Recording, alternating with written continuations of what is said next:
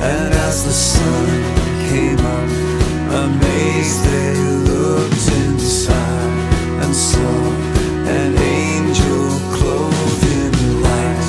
Don't be afraid, he is alive.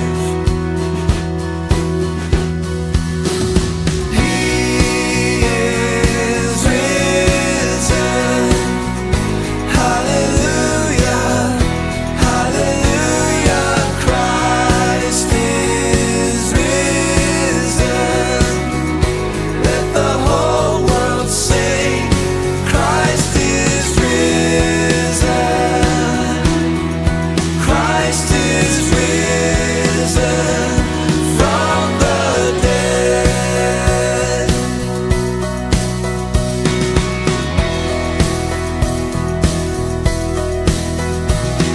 Sing with all creation, sing of a world made new.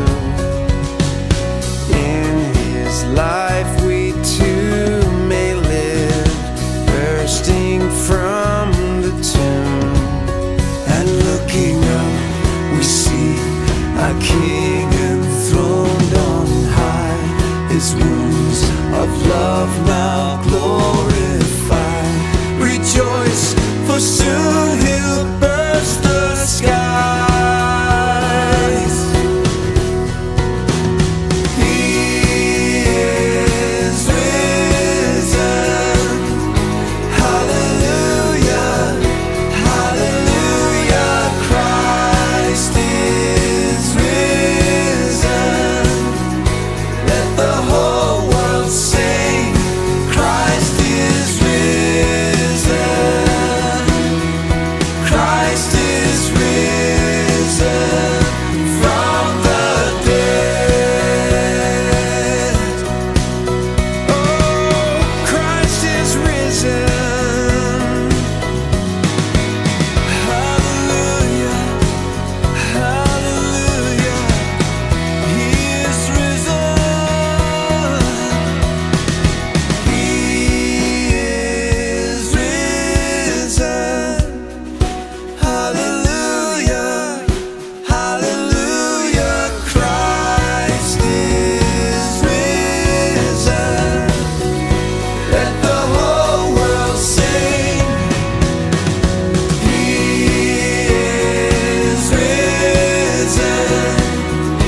Hallelujah, hallelujah. Christ is risen. Let the whole world sing. Christ is risen. Christ is risen. Christ is risen from the dead. Christ is risen. He is risen.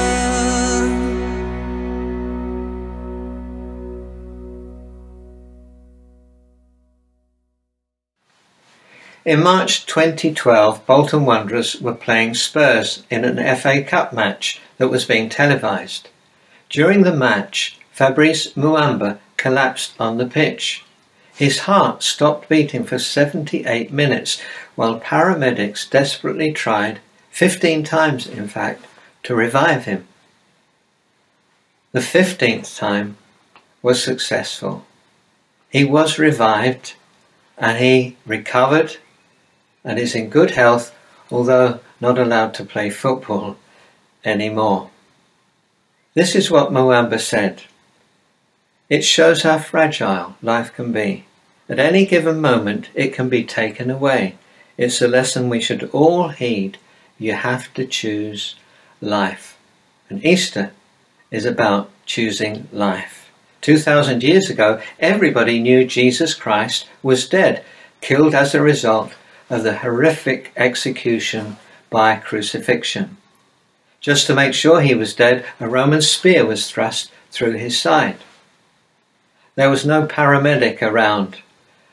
There could be no paramedic around who could possibly revive the stone-cold body of the Lord Jesus as it was laid in a cave tomb with a huge stone rolled across the entrance. He wasn't dead for 78 minutes. He laid in that tomb for 3 days.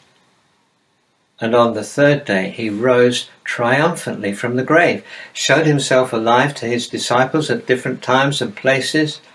He showed himself alive to larger groups of people, up to 500 at one time, were convinced that they had seen and spoken with the risen Lord Jesus. And today, all these years later, Christians around the world continue to celebrate on Easter Sunday this wonderful fact that Jesus died and rose again. Hallelujah. I'm glad that you could join us for this special Easter Sunday celebration, and I'm especially delighted to welcome as our speaker J. John. Now, J. John is a wonderfully creative speaker with an appeal to people of all ages, any gender, any race, any culture, any language. His message, the way that he speaks and communicates, touches every type and condition of person. And I know you're going to enjoy him speaking today as he tries to answer this question. Why Easter? What's so significant about Easter? Why is it so important? That's something for us to look forward to later in the service. But first of all, Keith and Christine Getty are going to begin our service with us as they sing appropriately, Christ is risen, He is risen indeed. Listen and enjoy. Join in if you know this song. Christ is risen, He is risen indeed.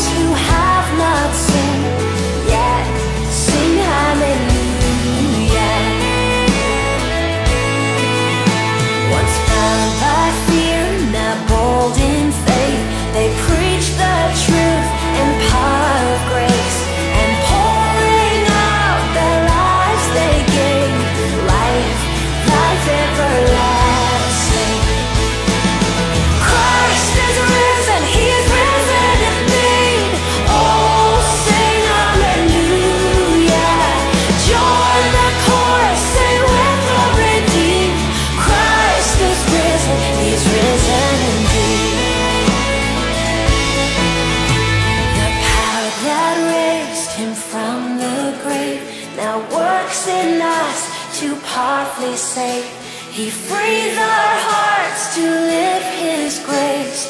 Go tell of His goodness.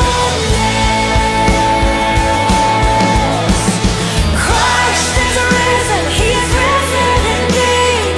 Oh, sing hallelujah. Join the chorus, sing with the redeemed. Christ is risen, He's risen indeed. Christ is risen, He is risen indeed.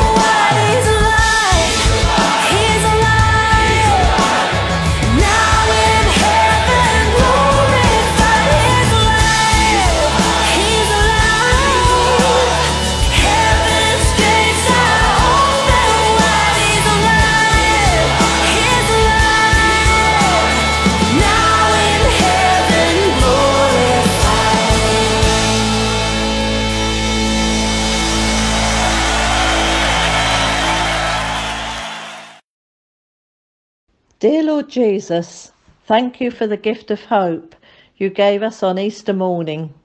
Because of you, we know that no problem is too difficult and even death has no power over us. Thank you for the gift of joy you gave us when you rose from the grave. Because of you, we know that no matter how hard life may seem, we can never finally be defeated. Thank you for the gift of love you gave us when you laid down your life. Because of you, we know that there is no sin too great to separate us from your love, for we are incredibly valuable to you. Thank you for the gift of life you gave us when you walked out of the grave that Easter Sunday morning. Because you died and rose again, we know that this is just the beginning and that we will spend eternity with you in the glory of heaven. This Easter day, we celebrate with hearts full of praise and thanksgiving. For you are our Saviour, Lord and friend. Amen.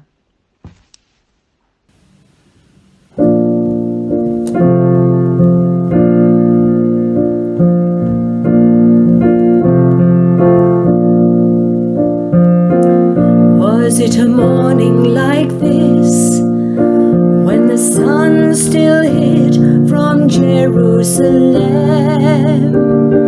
Mary rose from her bed to tend the Lord she thought was dead. Was it a morning like this, when Mary walked down from Jerusalem? Two angels stood at the tomb, bearers of news she would hear soon. Did the grass sing? Did the earth rejoice to feel you again?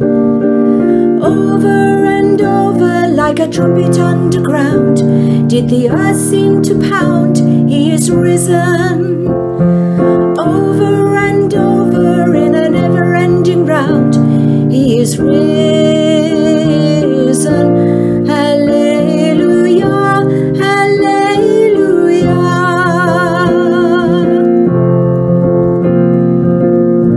Was it a morning like this, when Peter and John ran from Jerusalem, as they raced toward the tomb? Beneath their feet was there a tune? Did the grass sing? Did the earth rejoice to feel you again? Over and over like a trumpet underground, did the earth seem to pound, he is risen. Over and over in a never-ending round, he is risen. Hallelujah, hallelujah.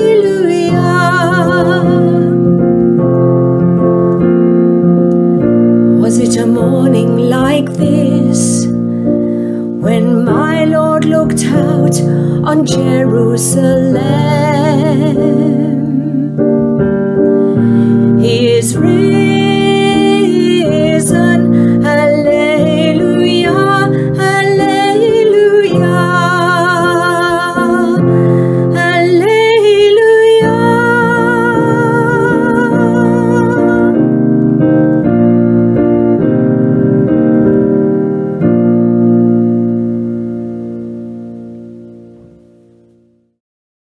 This morning's reading is from John chapter 20, verses 1 to 18.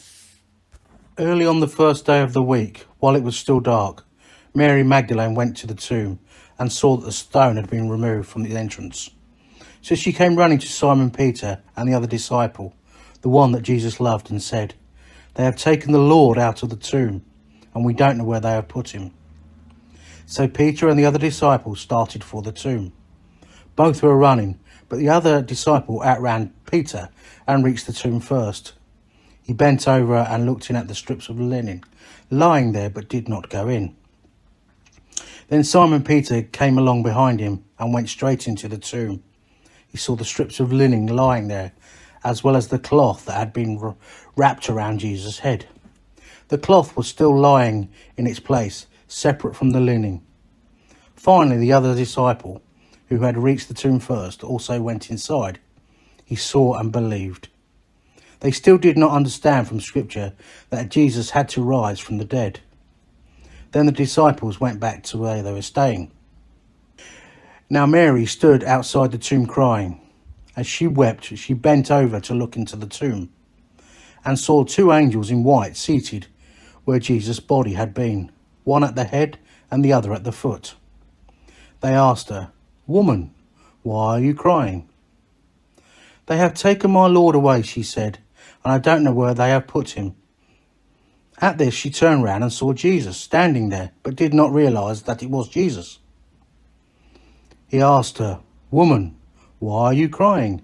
And who is it you are looking for?" Thinking it was the gardener, she said, "Sir, if you have carried him away, tell me where you have put him, and I will get him." Jesus said to her, "Mary." So she turned towards him and cried out in Aramaic, "Rabboni," which means teacher. Jesus said, "Do not hold on to me, for I have yet not ascended to the Father. Go instead to my brothers and tell them, I am ascending to my Father and your Father, to my God and your God." Mary Magdalene went to the disciples with the news.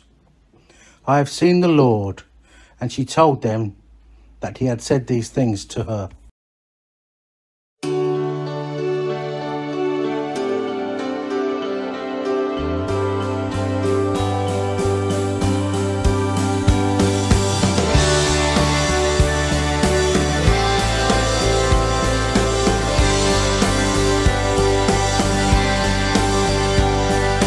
Led like a lamb to the slaughter in silence and shame. There on your back you carried a world of violence and pain, bleeding, dying.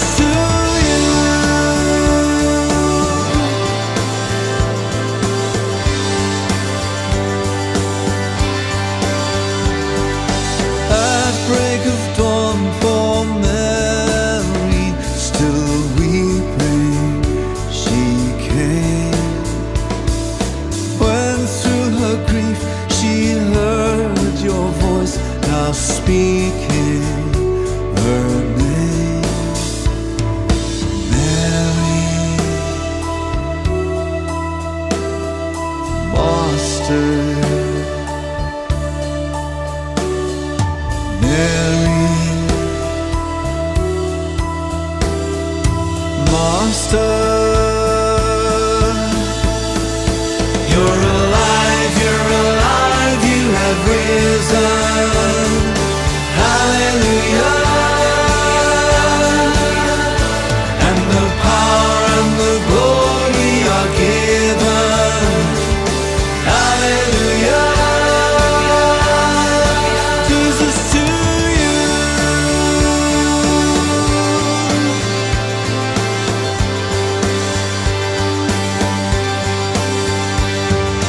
At the right hand of the Father, now seated on high, you have begun your eternal reign of justice and joy.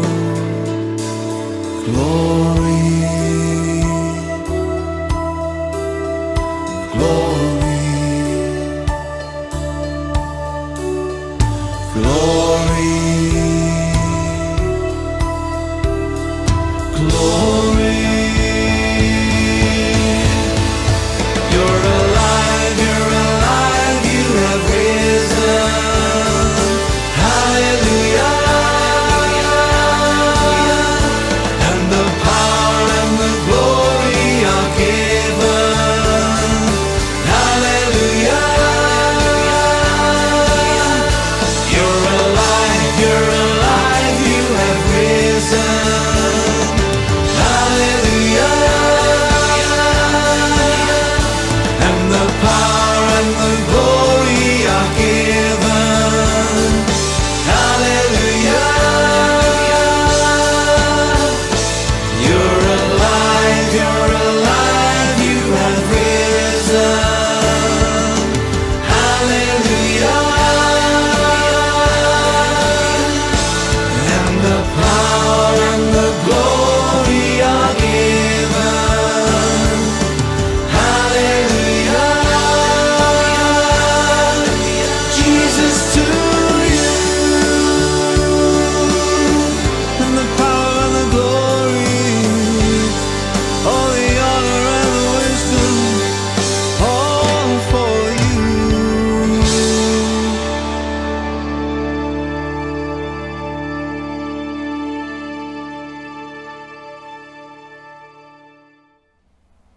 Happy Easter to all of you. Why Easter? What a good question, and that's what we're going to look at now. Most heroes wear a cape. My hero wore a cross. Jesus didn't come for an excursion, but he came for an execution. I know I'm not perfect, but Jesus thinks I am to die for. Jesus Christ is my hero. Jesus made some astonishing claims about himself. So, for example, he said, I am the true vine. I am the bread of life. I am the light of the world. I am the gate. I am the good shepherd. I am the resurrection and the life. I am the way, the truth, and the life. How do we know those statements are true? There is the famous story of Mallory and Irvin, who tried to climb the summit of Everest in 1924. They got very close to the summit, but never made it back. Irvin's body was found in 1999. Precisely because they didn't return, no one knows whether they were actually the first people to climb the world's highest mountain.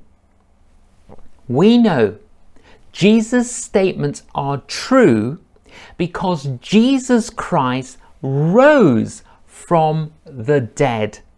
The Bible teaches Christ, who was dead, is alive, not a Christ who was alive and is dead. In the Bible, we read in 1 Corinthians chapter 15, beginning at verse 3, I passed on to you what was most important and what had also been passed on to me. Christ died for our sins, just as the scriptures said. He was buried and he was raised from the dead on the third day, just as the scriptures said.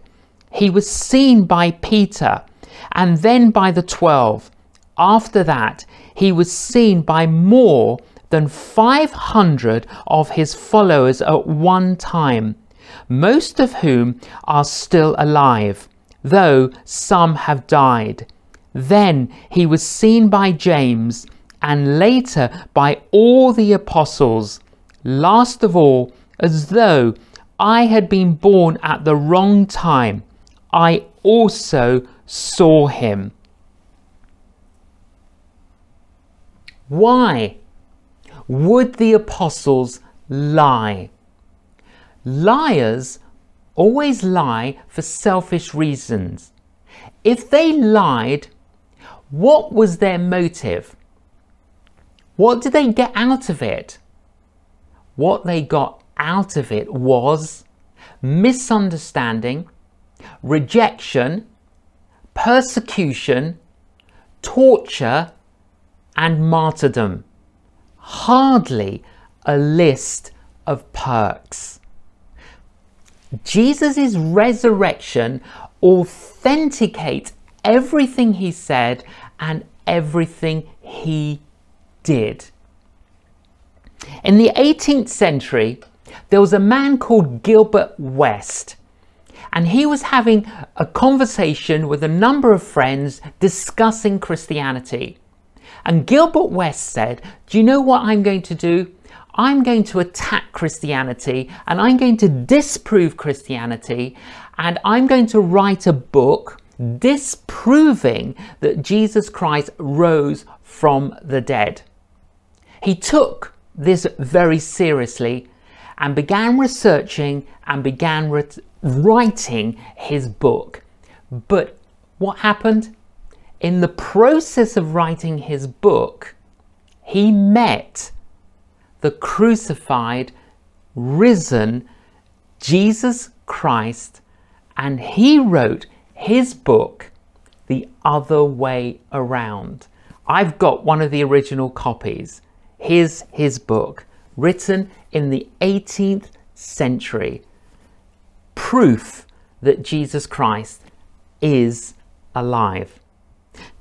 In the 19th century, a man called Lew Wallace, who was a general in the American Army, was asked by a friend of his, who was an atheist, whether he would, because of his high profile, whether he would write a book against Christianity, write a book to disprove the resurrection.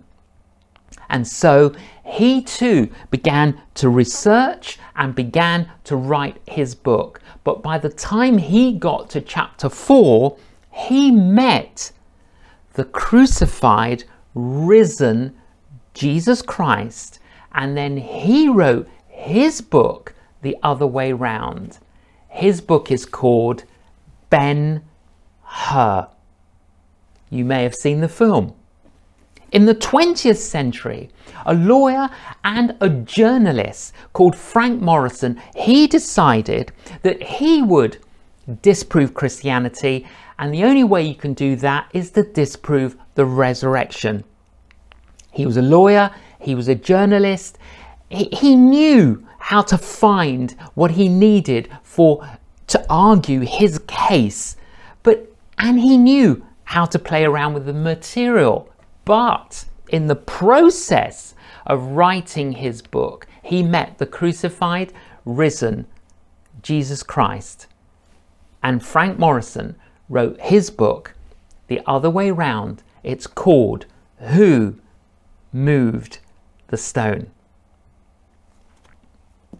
Many people who've endeavored to explore whether Jesus Christ rose from the dead have discovered that he is alive. If Jesus rose from the dead, then we have to accept all that he said. If he didn't rise from the dead, then why worry about anything he said? The issue on which everything hangs is not whether or not we like his teaching, but whether or not Jesus rose from the dead, and therefore he is the truth and his teaching is true. Christianity is not true because it works. It works because it is true. The resurrection of Jesus is the cornerstone to a worldview that provides the perspective to all of life. Jesus' resurrection makes it possible for us, for you, for me, to move towards the light and the love of God. I like what C.S. Lewis, a professor at Oxford who was once an atheist but then encountered the crucified risen Jesus, wrote this: "I believe in Christianity as I believe in the sun has risen, not because I see it, but because by it I see everything else." To understand the implication of Easter Day, we need to understand Good Friday. Easter reminds us of the problem of humanity, that we need rescuing. Easter reminds us that for all of our technological triumphs, for all our intellectual successes, we are moral failures and we need rescuing. The Bible records in 1 Timothy chapter 2, there is one God and one mediator who can reconcile God and humanity, the man Christ Jesus. He gave his life to purchase freedom for everyone. You see, you and I, we are all battling with a virus called COVID-19. But we are all battling with another. It's called sin. And we need to understand what that little word means.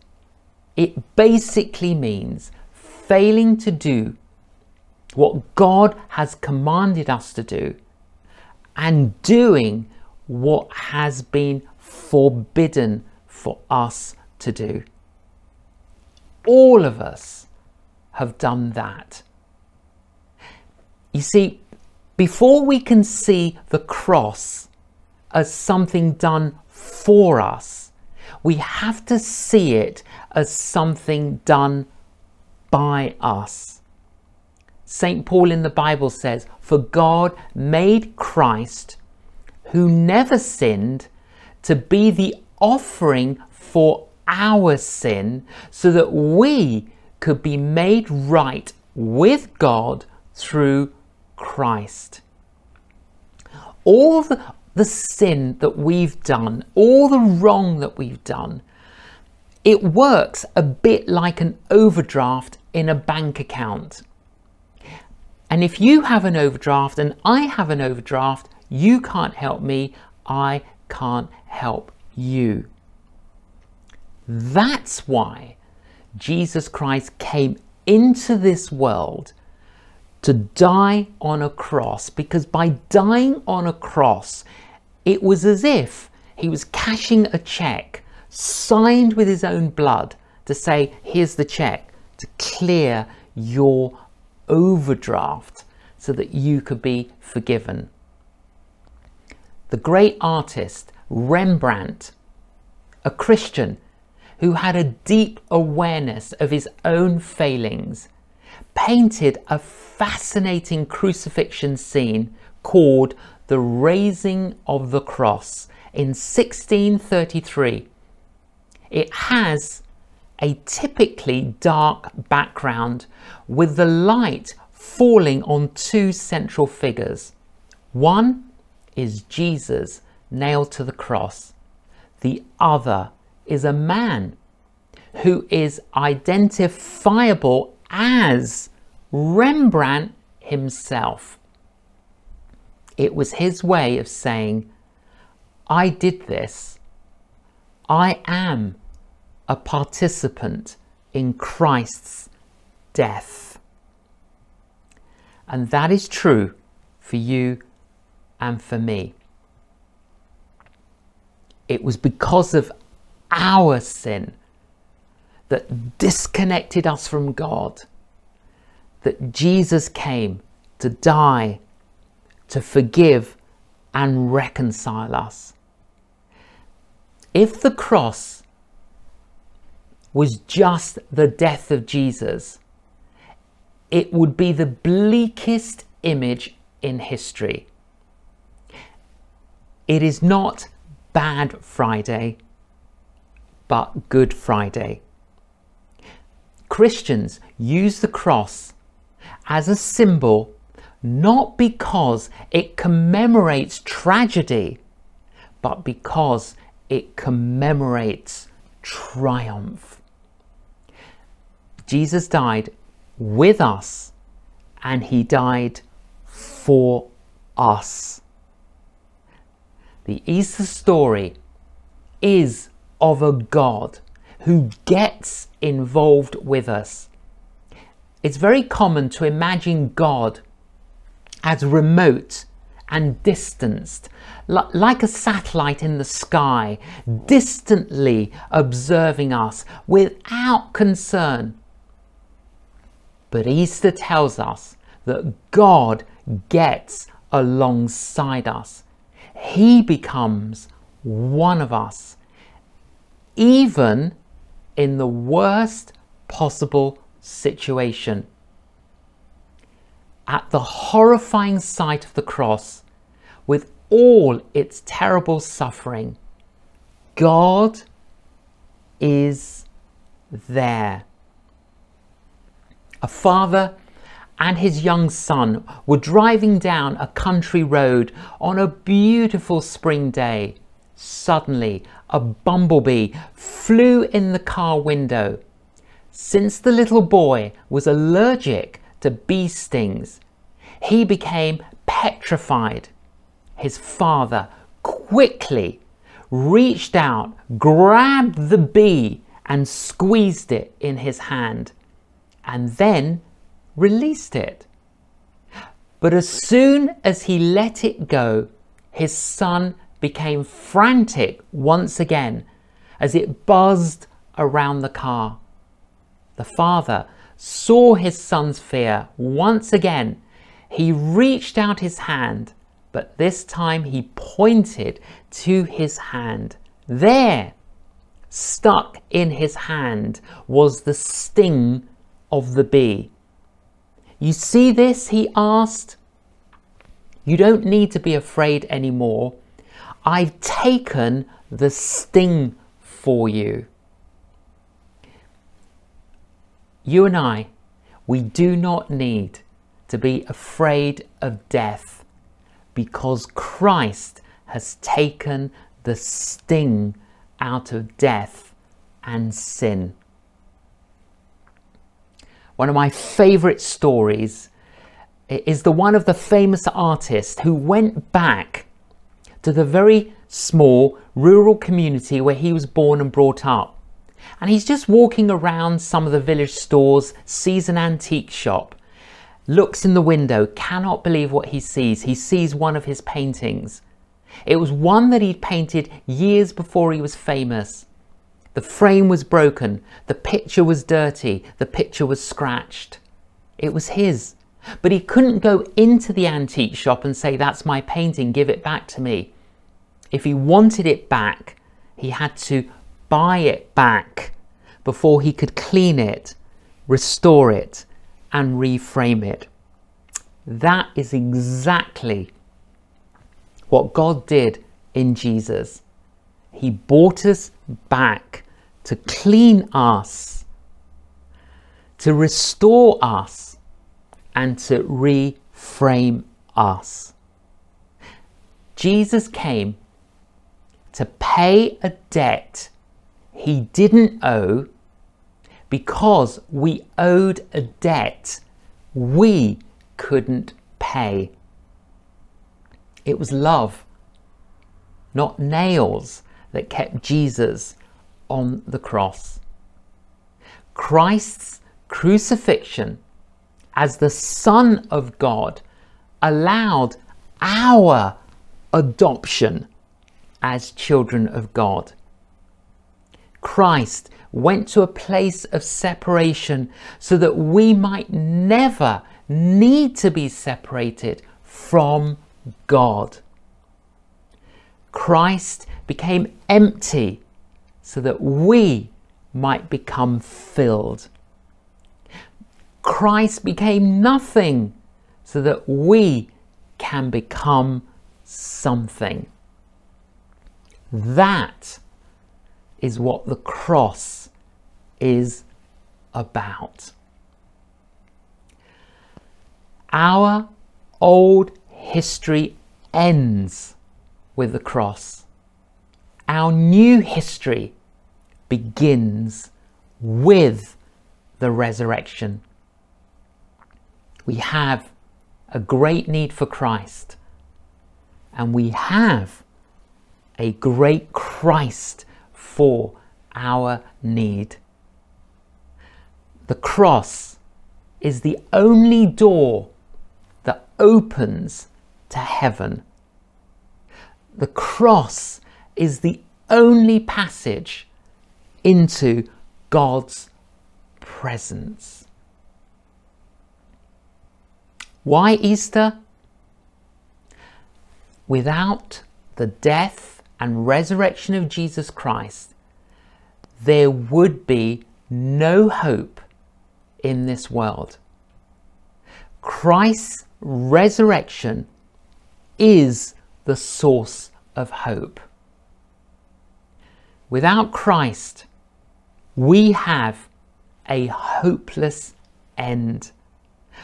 But with Christ, we have an endless hope. Christian hope is a certainty guaranteed by God Himself. No matter how devastating our struggles, our disappointments, our troubles are, they are only temporary. No matter what happens to you, no matter the depth of tragedy or pain you face, no matter how death stalks you and your loved ones, Easter promises you and me a future of immeasurable good. Easter gives your life and my life meaning. Easter gives your life and my life direction. Easter gives your life and my life the opportunity to start over, no matter what our circumstances. Easter is summed up in this one Bible verse, John 3:16.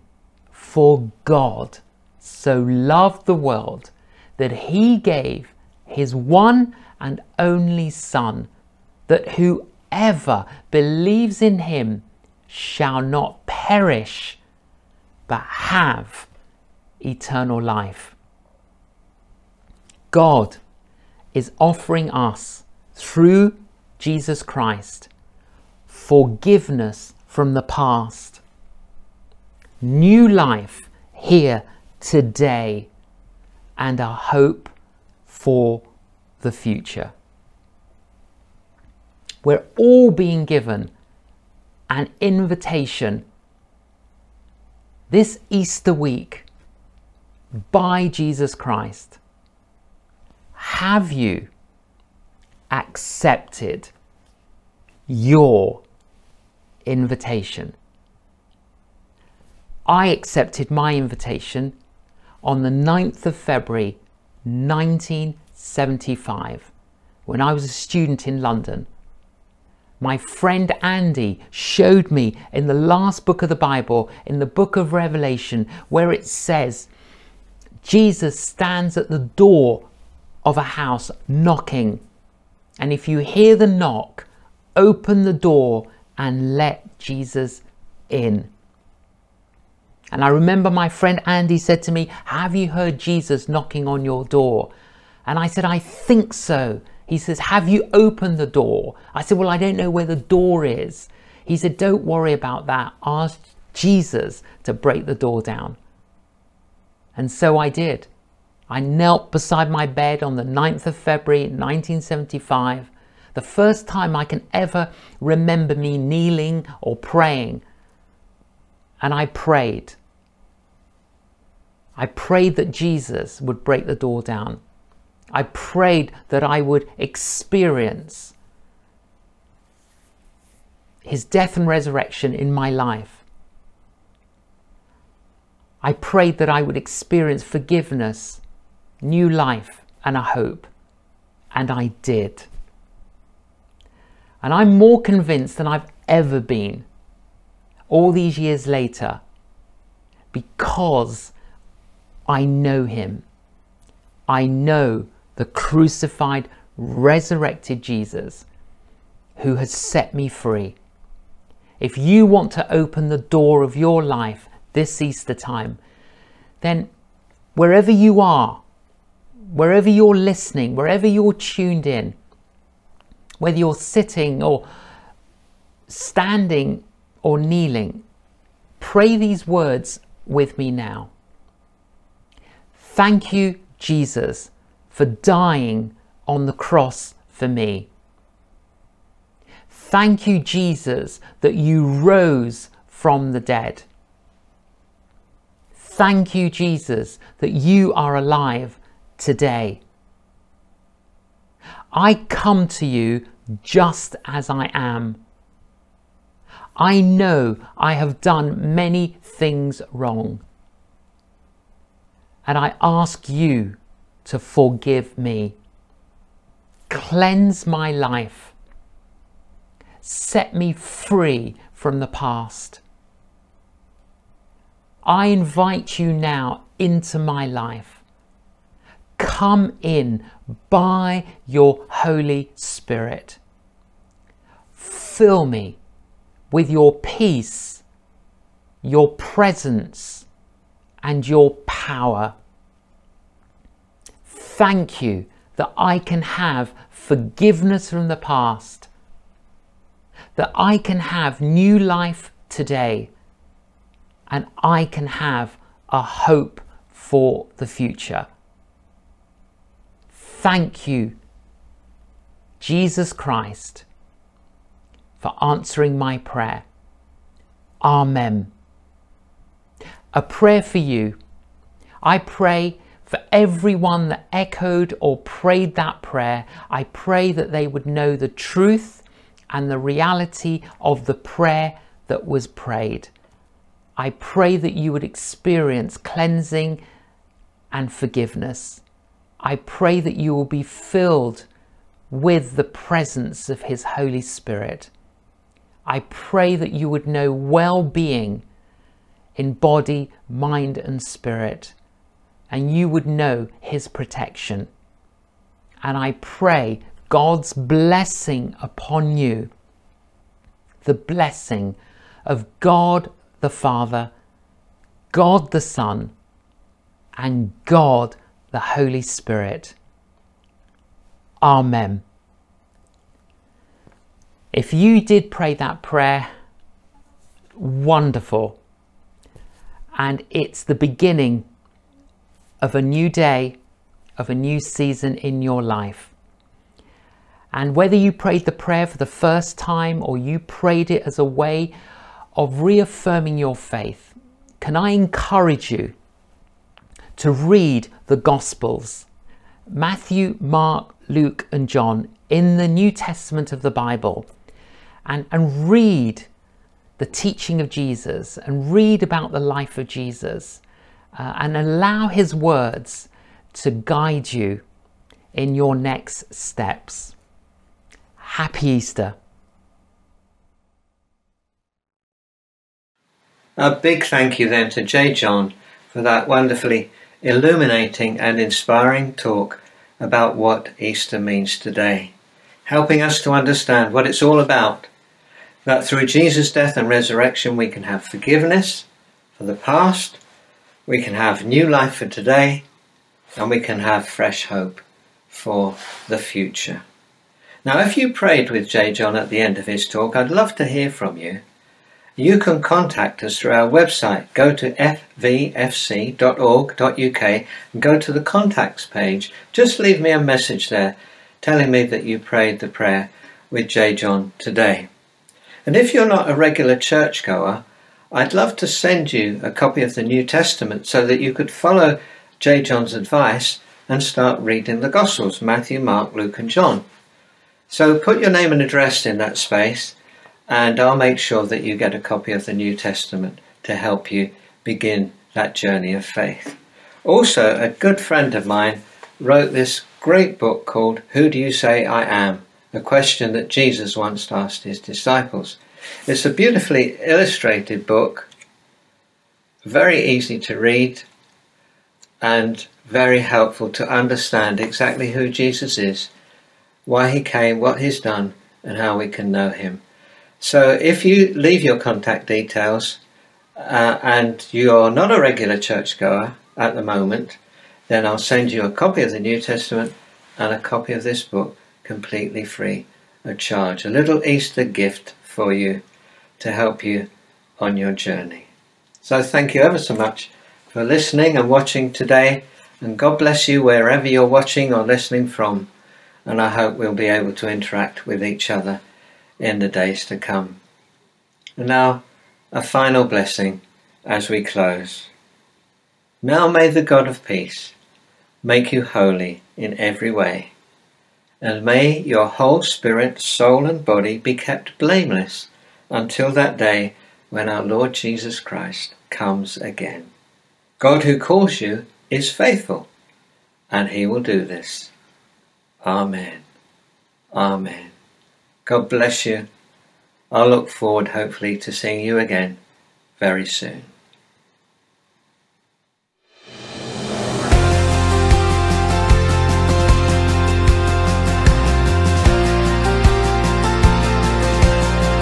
What is our hope in life and death?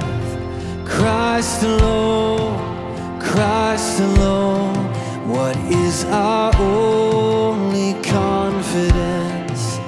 That our souls to him belong, who holds our days within his hand. What comes apart from his command, and what will keep us to the end? The love of Christ in which we stand. Oh, sing hallelujah, our hope springs eternal. Oh, sing hallelujah, now and ever we confess Christ our hope in life and death.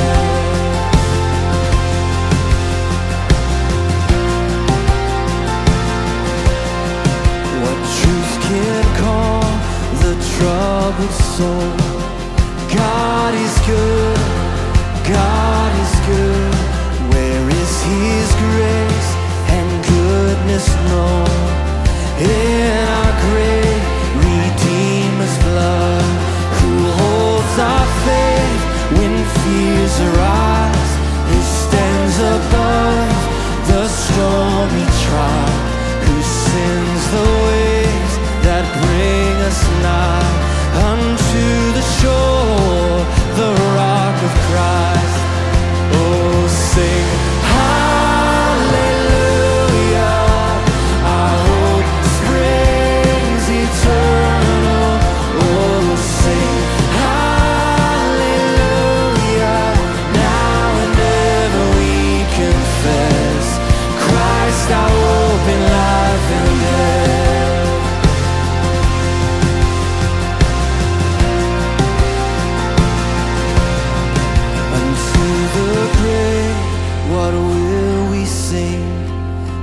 Christ He lives, Christ He lives, and what reward will heaven bring? Everlasting life with Him, there we will rise to meet the Lord. Then sin and death will be destroyed, and we will feast in endless joy when Christ is ours.